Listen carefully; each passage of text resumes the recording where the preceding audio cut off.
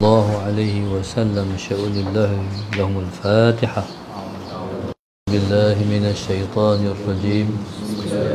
بسم الله الرحمن الرحيم. الحمد لله رب العالمين الرحمن الرحيم مالك يوم الدين. إياك نعبد وإياك نستعين. اهدنا الصراط المستقيم صراط الذين أنعمت عليهم غير المغضوب عليهم ولا الضالين. بسم الله الرحمن الرحيم. الحمد لله رب العالمين والصلاة والسلام على أبي القاسم الأمين وعلى آله وصحبه أجمعين. قال رب اشرح لي صدري ويسر لي أمري واحلل عقدة من لساني يفقه قولي.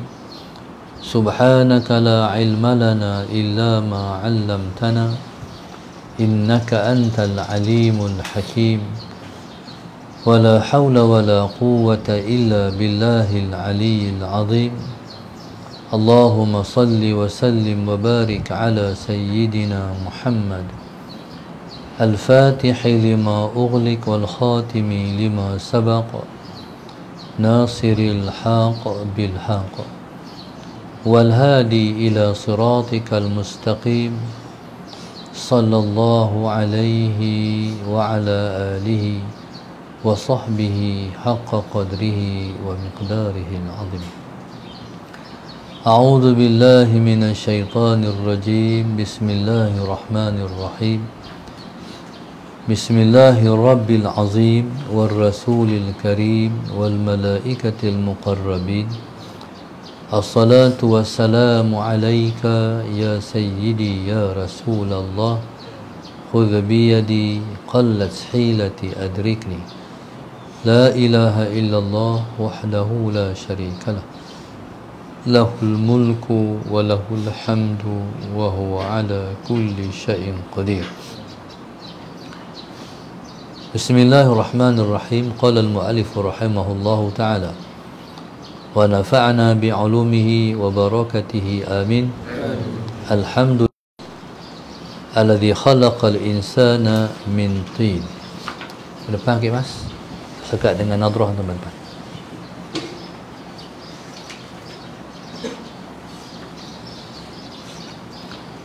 قال المؤلف رحمه الله تعالى Alhamdulillahi Rabbil Alamin. Segala puji bagi Allah, Tuhan sekalian alam. Segala puji bagi Allah, Tuhan sekalian alam. Apa dia makna alam? Alam makna ma siwallah. Itu makna alam. Apa sahaja yang selain Allah, nama dia alam.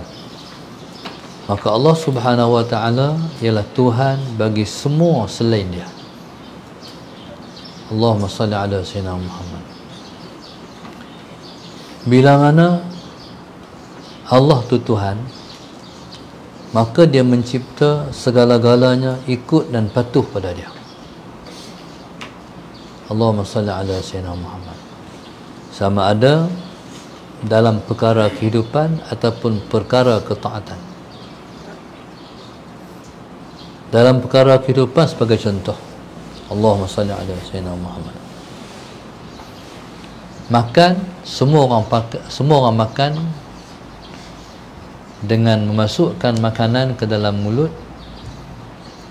Allahumma salli ala sayyidina Muhammad. Tak kira orang tu kafir ataupun orang tu Islam. Sallallahu sayyidina Muhammad. Berarti semua patuh kat Tuhan. Allahumma salli ala sayyidina Muhammad. Walaupun dia kafir, dia makan pakai mulut juga. Sallallahu sayyidina Muhammad. Dia menggunakan tangan juga untuk masukkan makanan ke dalam mulut. Allahumma salli ala sayyidina Muhammad. Bila mana dia mengantuk, dia pejam mata juga. Allahumma salli ala sayyidina Muhammad. Berjalan, dia pakai kaki juga. Dia semuanya mengikut akan seperti mana yang dikehendaki oleh Allah Subhanahu wa taala. Jadi Allah itu dia Tuhan, dia Rabb. Rabb maknanya Tuhan yang mentadbir. Tidak ada sesuatu pun dalam alam ini terkeluar daripada pentadbiran Tuhan. Allahumma salli ala sayyidina Muhammad.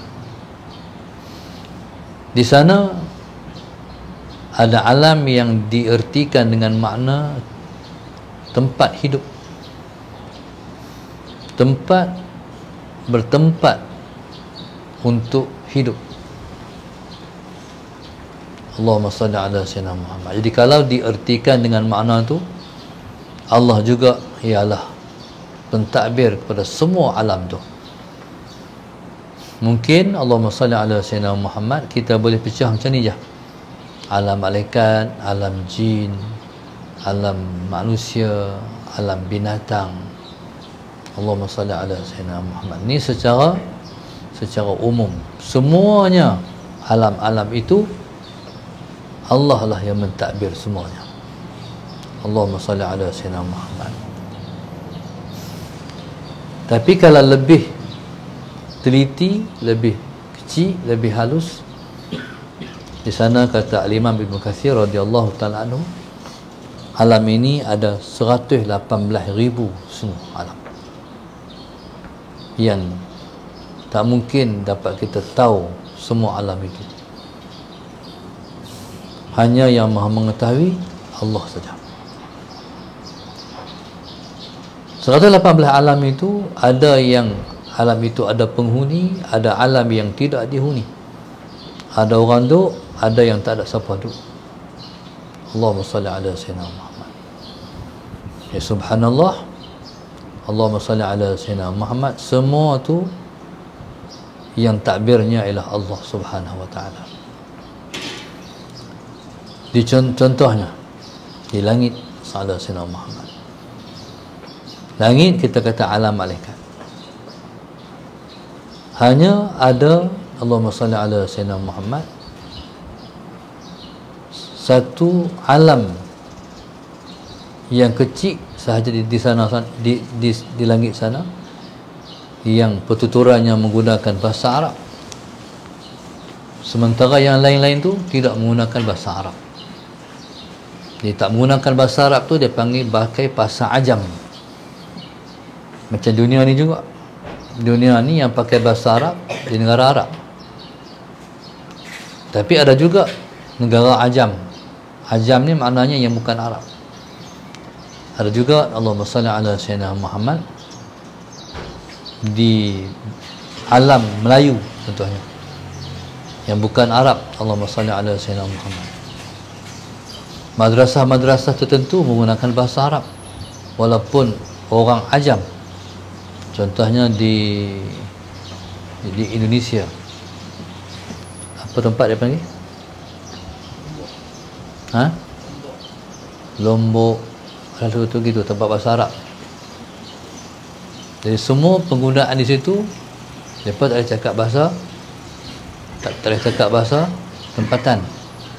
Sebagai contoh, Ustaz Abdul Samad cerita tempat dia mengaji salah senang di Indonesia banyak tempat macam tu. Tempat dia mengaji tak boleh guna bahasa Indonesia, semua cakap bahasa Arab. Siapa cakap bahasa Indonesia kena denda. Allahumma salli ala sayyidina Muhammad. Kena denda dengan duit. Akhirnya belajar tambah pula duit, dia cakap bahasa Arab. Sekali tu Ustaz Muhammad cerita, Ustaz Sayyidina Ahmad tiba-tiba dia kena panggil oleh pihak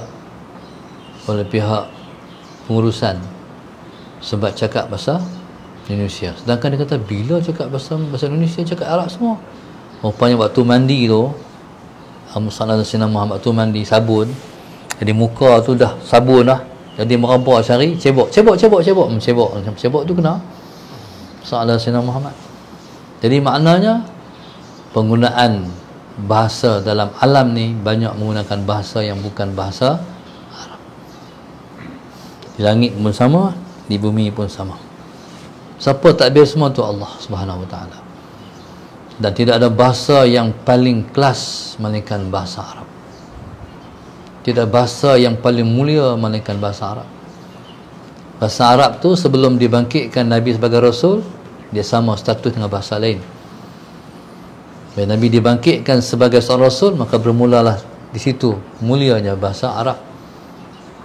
Sebab seiring dengan Nabi dibangkit sebagai Rasul, diturunkan Al-Quran. Maka bahasa Arab pun mula menjadi bahasa yang mulia. Sayyidina Muhammad. Alhamdulillahi Rabbil Alamin. Segala puji bagi Allah, Tuhan sekalian alam. Segala puji bagi Allah. Allah siapa? Allah ialah nama bagi zat yang wajibal wujud. Kalau orang tanya Allah tu siapa? Jawab, Allah ialah nama bagi zat yang wajibal wujud. Allah ialah nama bagi zat yang wajib ada. Wajib ada. Sebelum tu saya nak buat pengumuman.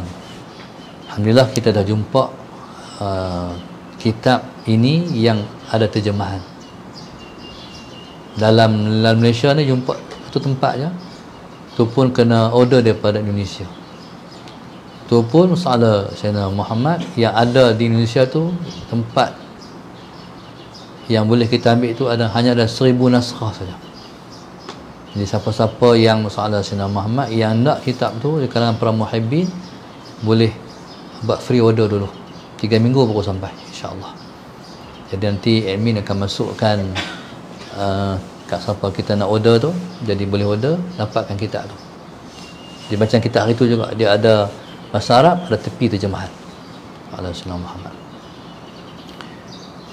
Qala alhamdulillahi rabbil alamin. Segala puji bagi Allah. Allah Muhammad Sayyidina Muhammad ialah nama bagi zat yang wajibal wujud. Nama bagi yang mempunyai diri, yang dirinya itu wajib ada. Itu Allah. Wajib ada makna apa? Wajib ada maknanya akal tak boleh terima dia tak ada. Itu mana wajib ada. Bukan wajib dalam makna sembahyang itu wajib, puasa tu wajib, bukan makna tu. Puasa tu wajib, sembahyang tu wajib, makna wajib di situ kalau buat dapat pahala, tak buat berdosa. Wajib di sini akal tak boleh terima kata dia tak ada. Wajib Allah tu ada. Sementara ada kita, Allahumma salli ala Sayyidina Muhammad, tak wajib ada. Ada kita tak wajib ada. Ada kita harus ada. Contoh orang beritahu, Sayyidina Muhammad. Orang beritahu satu orang, hari ini tu imam kita meninggal. Contoh Sayyidina Muhammad.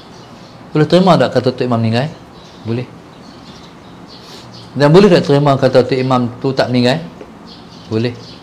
Tu maknanya harus. Kita ni ada, kita harus ada. Ada pun boleh terima, tak ada pun boleh terima. Tapi Allah tak. Allah ialah zat yang wajib ada. Tak boleh angkai terima kata dia tak ada. Sebab dia Rabbul Alamin.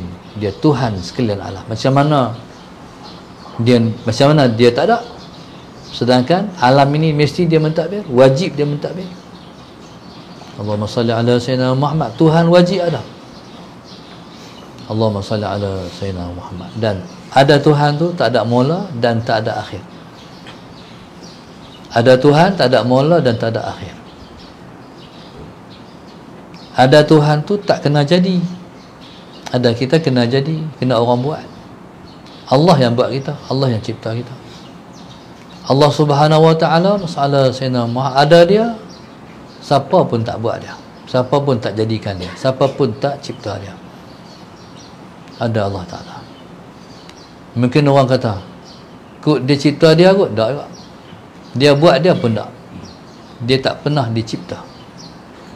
Sebab ada dia, tidak ada permulaan. Allahumma salli ala Sayyidina Muhammad. Ada dia, tak ada mula. Kalau ada mula, berarti ada yang buat. Dia tak ada mula. Seperti mana dia cipta, dia nak abang untuk mudah kita faham. Angka dalam pengiraan matematik tak ada mula. Kosong tu sebelum dia negatif 1, negatif 2, negatif 3. Ada mula tak? Tak ada. Begitulah dia, tak ada mula. Dialah Tuhan kita. Syukurlah kita dijadikan kita sebagai seorang Islam. Syukur. Kita pernah pilih tak nak jadi seorang Islam? Tak. Allah lah yang pilih untuk kita. Dia takbir Islam kita. Kita keluar daripada perut mak kita, masalah Sayyidina Muhammad, kita dah Islam. Allahumma salli ala Sayyidina Muhammad. Kita tak pernah masuk Islam sebab Islam kita Islam bakar. Nazam, betul Nazam? Islam kita Islam bakar. Islam kita keluar pada perut mak kita, tok nenek kita Islam dah beratus tahun dah. Salah Sayyidina Muhammad. Jadi subhanallah, Allah lah yang mentadbir semua tu. Allahu Akbar. Alhamdulillah. Allahumma salli ala Sayyidina Muhammad. Jadi kita mengaji ni sebab kita nak kenal dia. Nak kenal dia, nak kenal Tuhan yang Maha Pencipta. Allahumma salli ala Sayyidina Muhammad. Dalam semua ilmu yang kita belajar, kecuali sihir yang tak boleh belajar. Haram hukum belajar ilmu sihir. Orang mengaji tu, orang-orang dok mengaji ilmu-ilmu hitam tu, tu lepas kena murtad dulu, kena keluar Islam dulu. Mengaji ilmu tu dah keluar dari Islam dah. Tak boleh mengaji ilmu tu. Ilmu tu ilmu syaitan. Ilmu tu tak boleh mengaji. Siapa-siapa mengamalkan ilmu tu syirik, dia mensyirikkan Tuhan dan keluar dari Islam. Auzubillah min dzalik.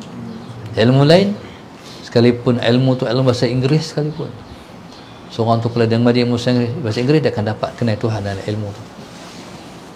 Ada satu orang senior kami di Mata Mahmud dulu, lepas tingkatan 3 disambung ke tu orang panggil Kolej Islam Kelang.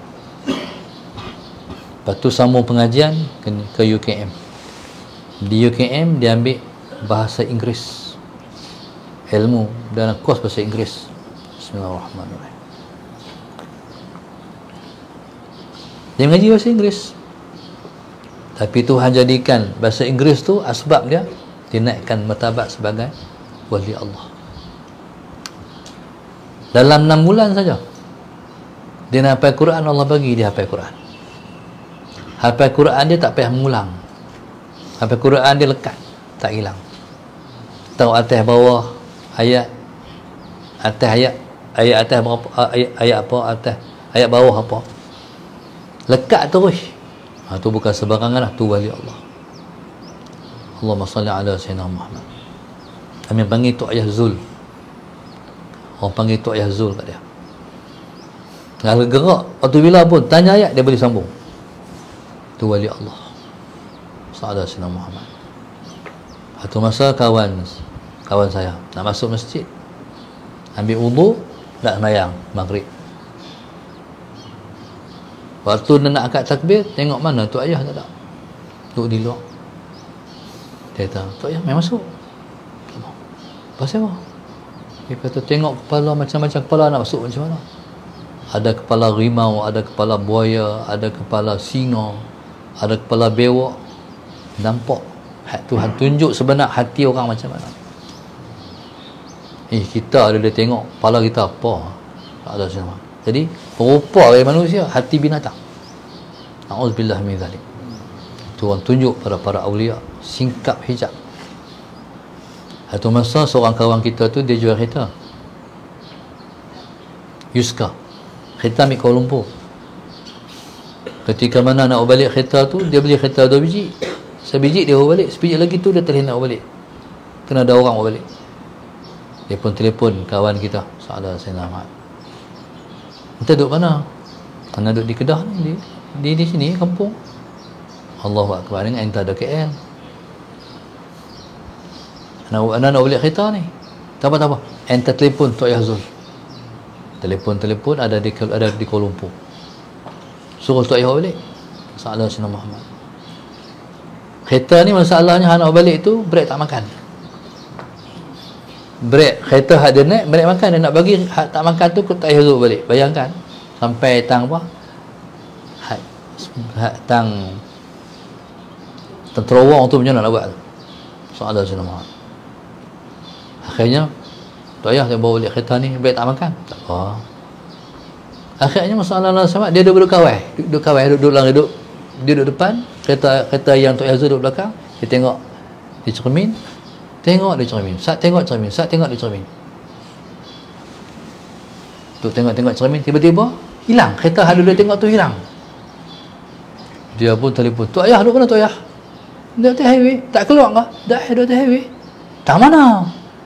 Tok Ayah beritahu, rupanya 90 km ke depan, dia potong waktu bila. Dia tengok tu syum ke depan. Tu karamatul awliya, karamah para awliya ala Sayyidina Muhammad. Tok Ayah ni dia pengamal perubatan. Dia mati dengan sebab dia mengubat. Sebab dia pindahkan penyakit orang tu main ke dalam diri dia, masalah Sayyidina Muhammad, dan rosak dalaman dia tu sebab penyakit dia pindah tu. Dia korbankan orang. Masalah Sayyidina Muhammad. Jadi subhanallah, masalah Sayyidina Muhammad. Taib. Jadi subhanallah. Tu Allahumma salli ala Sayyidina Muhammad. Bidang tak penting, yang penting mengaji kerana Allah. Hang ngaji arkitek ke, ngaji engineer ke, mengaji doktor ke, tapi mengaji kerana Allah, nak cari Allah. Tambah-tambah orang mengaji doktor tu ilmu semua bukan manusia. Takjub kalau dia mengaji, kalau dia betul mengaji kerana Allah, dia akan dapat ilmu laduni. Dia banyak mengaji bukan kerana Allah, mengaji banyak kerana hal lain-lain, kerana dunia, kerana dapat gaji besar, kerana nak nama. Tak ada. Kalau mengaji betul-betul kerana Allah, dia akan bertemu Allah dan ilmu kedoktoran tu. Salah Sayyidina Muhammad. Ilmu engineering, ilmu arkitek, pembuatan nak buat bangunan, dia semua tu dia akan jumpa Allah. Hebatnya ciptaan Allah. Semua tiru Allah. Salah Sayyidina Muhammad. Tanah tak sama. Nak buat bangunan ni kena kaji tanah. Salah Sayyidina Muhammad. Kalau tanah macam ni, menggunakan kena buat macam ni. Semua ada kaedah. Hatta kalau nak buat rumah dalam laut pun dia ada kaedah. Semua boleh buat, tapi kena kaji. Sebab itu kita ni manusia ni, oleh kerana tanah tak sama, Allah Subhanahu Wa Taala mencipta Nabi Allah Adam tu daripada pelbagai tanah. Ada tanah merah, ada tanah koi, ada tanah lembut, semua warna-warna tanah dia ambil untuk mencipta Nabi Allah Adam. Sebab tu anak cucu dia warna tak sama. Allahumma salli ala Sayyidina Muhammad. Jadi maknanya kalau mengaji ilmu-ilmu tu dikembang sama dengan ilmu yang kita mengaji ni, ilmu Islam ni, tak ada apa lah, kita akan jumpa Tuhan. Allahumma salli ala Sayyidina Muhammad. Baik, ilmu geografi, ilmu geosains. Jadi semua tu kalau mengaji mesti kena mengaji ilmu ni, ilmu Islam ni. Baru dapat jumpa Tuhan. Dan mengaji mesti ada kerana. Satu ya kerana Allah. Kalau seseorang tu dia mengaji kerana dunia, Allahumma salli ala Sayyidina Muhammad, maka keluarlah dia daripada dunia nanti ketika dia mati tanpa iman. A'udzubillahi min dzalik. Tu mana hukuman berat Tuhan orang yang mengaji kerana dunia. Allahumma salli ala Sayyidina Muhammad. Bukan mesti orang mengaji ilmu-ilmu macam tu saja mengaji kerana dunia. Mengaji ilmu agama pun sama juga. Mengaji tafsir, hadis, Al-Quran, masalah Sayyidina Muhammad kerana dunia, sama juga. Tambah-tambah ilmu Islam ni, siapa-siapa yang tahu, dia grade dia tinggi. Allahumma salli ala Sayyidina Muhammad. Contohlah tu imam di kampung. Kadang-kadang tu imam ni bukan pergi mengaji sampai Azhar sangat pun, dia mengaji Pak Senawi ya. Tapi bila mana kenuri masalah Sayyidina Muhammad, orang angkat kat siapa dulu? Tu imam dulu. Lepas tu orang kata apa? Ni tu imam ni kurang ada kurang ni. Orang tengok tu imam dulu. Main tambah tu imam ni. Tu imam dulu. Tapi kalau hal lain, doktor ke, ni main tambah doktor ni, engineer ni, arkitek ni, tak, tu imam dulu. Ilmu Islam ni dia meningkatkan seseorang. Sebab Allah jamin, yarfa'illahu alladhina amanu minkum walladhina utul ilma darajat. Sentiasa akan mengangkat Allah Subhanahu Wa Taala orang-orang yang beriman dan orang-orang yang berilmu itu berdarjat-darjat. Yang dimaksudkan dengan orang yang ada ilmu, maknanya ilmu yang dia belajar kerana Allah. Allahumma salli ala sayyidina Muhammad. Ilmu yang dia belajar kerana Allah, Allah akan angkat orang tu. Tak kira bidang apa dia mengaji, tapi dia mengaji kerana Allah, dia akan dapat menemui kebesaran-kebesaran Allah dalam ilmu-ilmu tu. Allahumma salli ala sayyidina Muhammad. Baik, jadi subhanallah wa ja'ala alhamdulillahi rabbil alamin. Segala puji bagi Allah. Segala puji itu apa? 4 pujian. Allah puji diri dia, Allah puji hamba dia, hamba puji dia, hamba puji sama-sama hamba. Semua 4 puji itu semua milik Allah. Ataupun disebut macam ni, qadim, puji qadim bagi qadim, puji qadim bagi hadis. Allahumma salli ala sayyidina Muhammad. Puji qadim bagi qadim satu, puji qadim bagi hadis. Allahumma salli ala sayyidina Muhammad. Puji qadim bagi qadim, Allah puji dia. Puji qadim bagi hadis, Allah puji makhluk dia. Seperti Allah puji Rasulullah, wa innaka la'ala khuluqin azim. Sesungguhnya engkau Muhammad, akhlak engkau hebat. Allahumma salli ala sayyidina Muhammad. Taib. Yang ketiga, puji qadim. Yang ketiga, puji hadis bagi qadim. Allah, kita puji Allah. Alhamdulillah, syukur. Puji hadis bagi qadim. Yang keempat, puji hadis bagi hadis. Kita puji sama-sama kita. Makhluk puji sama-sama dia. Amboi hari ni berseri. Pasal apa ni seri ni? Kita pun lari tengok cermin. Tu kan seri. Sahabat Sayyidina Muhammad. Jadi semua puji-puji ni ialah milik Allah semua. Kawan tu berseri, siapa bagi dia berseri? Allah. Jadi Allah lah yang patut dipuji. Puji tu Allah puji dia sebenarnya. Di keempat puji tu lillah, milik Allah. Semua Allah, semua Allah puja. Jangan sama sekali Allahumma salli ala sayyidina Muhammad merasa layak terima puji. Jadi kalau orang puji kita, jangan terima puji tu. Kata alhamdulillah, puji semua hak Allah. Jadi kata tu kena faham, puji semua hak Allah. Maknanya aku tak layak pujian tu, bukan aku bagi balik kat Tuhan. Pasal pujian tu bukan hak kita. Kalau bukan hak kita, orang bagi sesuatu yang bukan hak kita, cari Tuhan dia. Allahumma salli ala sayyidina Muhammad. Cari Tuhan dia bagi balik benda tu. Bukan hak kita, jangan lu ambil. Haram ambil yang bukan hak kita. Jadi bila mana Allah puji dia melalui kadang-kadang orang puji kita. Allahumma salli ala sayyidina Muhammad. Alladhi khalaqal insana min tin, yang telah mencipta manusia daripada tanah. Wallahu subhanahu wa ta'ala alam. Lagi sekali saya buat pengumuman pada siapa yang nak kitab ni, yang kita pakai ni, tapi antum tak boleh pakai kitab lain lah, kena pakai kitab Arab. Tak biasa dengan bahasa Arab.